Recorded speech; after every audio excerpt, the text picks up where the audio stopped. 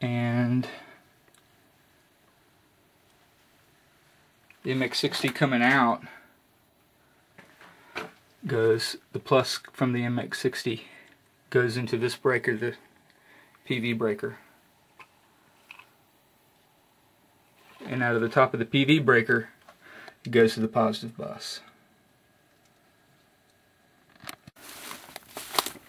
So here's another LB, some 1-inch pipe, PVC, and this is coming from the solar panels, which right now I have 4 Evergreen ES190s, 190 watt each, 760 watts total altogether. They're really not as much as I'd want to have, so what I did was about 3 or 4 days ago, I went ahead and bought 12 Kyocera 205 watt solar panels. So it's 12 more panels, so I'll have 16 panels altogether. So you see this hinge here, basically it's just a bolt, and it has one in the middle and it has one on the end, and basically this allows me to be able to change the angle. Right now it's set up for summer, and what I'll do is this edge here will drop down to here, and I'm going to pull that out on all 3 spots, and I'll put them up here and lengthen that, and basically that's going to make my solar panels more perpendicular to the sun when it becomes wintertime, when the sun is lower in the sky. So these 4 panels, I have 2 sets of 2, and each set of 2 is wired in series, and then those 2 sets of 2 are wired in parallel. They come into this junction box here, into some seal tight. Seal tight comes down into this midnight solar disconnect, and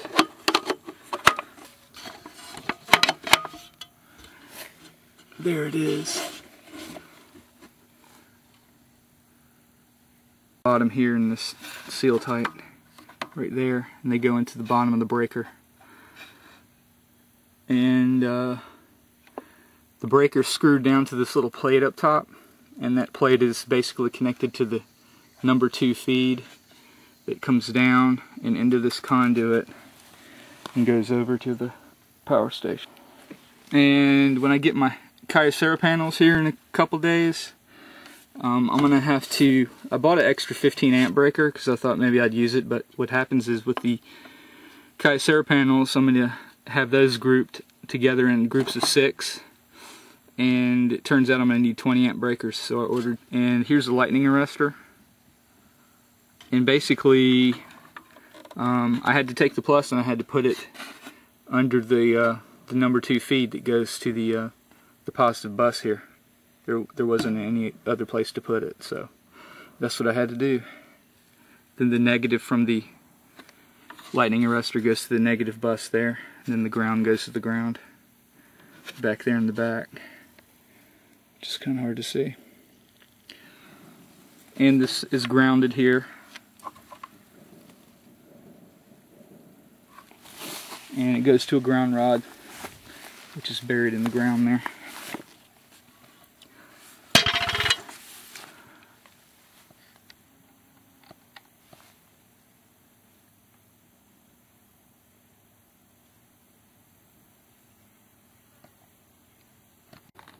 So we're back here at the power station, and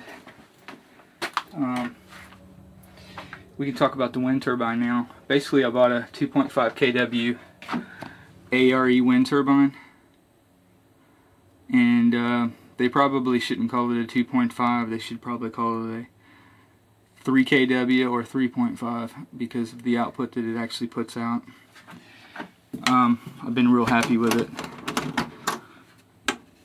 And basically the way the wind turbine works is it generates AC power unsynchronized, and you have to take that AC power and convert it to DC because I have the battery charging system. And this is the controller, and basically what happens is the AC circuits from the wind turbine. There's 3 of them. They come into the bottom of this box, this controller box. So here's the wind turbine, but unfortunately the wind's not blowing right now, so it's not producing any power. But what we can do is talk a little bit about the electrical. So what's happening from the turbine, there's 3 power wires. It's 3-phase, so there's 3 phases coming down the pole. And the type of wire that I use actually to go down the pole is some of that underground UF cable, which is extremely hard to get the cables out or get the wires out and everything, because the jacket on it is so stiff and durable. Anyway, those 3 wires come into this box, and I'm not going to open the box, but basically there's 3 wires in, and then there's 3 wires coming out the bottom of it through the ground and into the power station.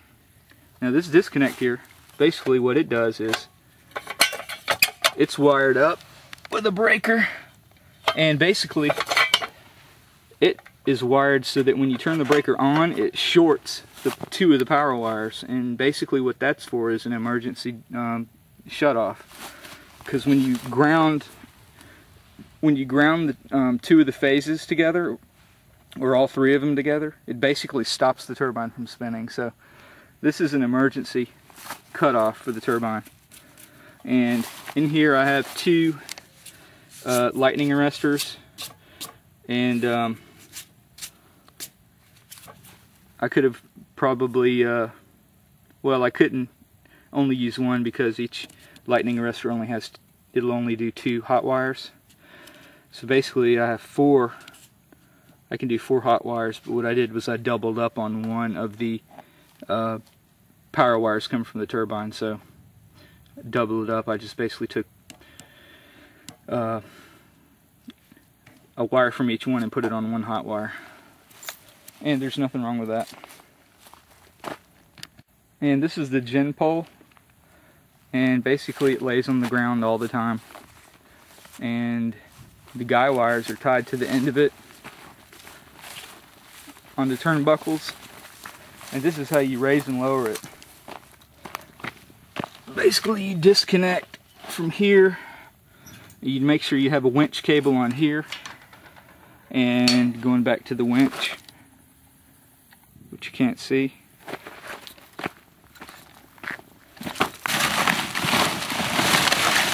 right here is the winch. This winch is rated for 9,500 pounds. Anyway, you connect that winch cable to here, and then you disconnect this, and this whole pole will start going up into the air, right? Because on the other side I have another winch which is a lot smaller. And this winch here basically is connected to the pole, and what happens is you use this winch to start pulling it down, and the other winch at the same time you let it out, and pretty soon the gen pole and this pole will start straightening up like that, and the center of gravity will start pulling this down, start pulling the turbine down, and of course your winch cable over here will tighten up, and that's when you just start letting it out and dropping the turbine down. So the 3-phase power wires come in through the ground into this conduit, then they come into this box. I have actually 2 lightning arresters on this one as well, and what I did was I chose a different wire than I did out here. I chose a different wire to double up on. So the wires come in this box, they come up the conduit, and they come across the top over here, come down, and they go into the bottom of the controller that I talked about earlier. And they basically come and plug onto this terminal block. They come back out of this terminal block, and they eventually come down out of the bottom of this box through this metal flex duct and into the bottom of the FM80 modified wind turbine controller. This FM80 is a multi-power point tracking controller for the ARE 2.5 kW wind turbine. And out of the bottom of this guy, it goes into the FWDC, and those wires plug onto the bus back here, positive and negative.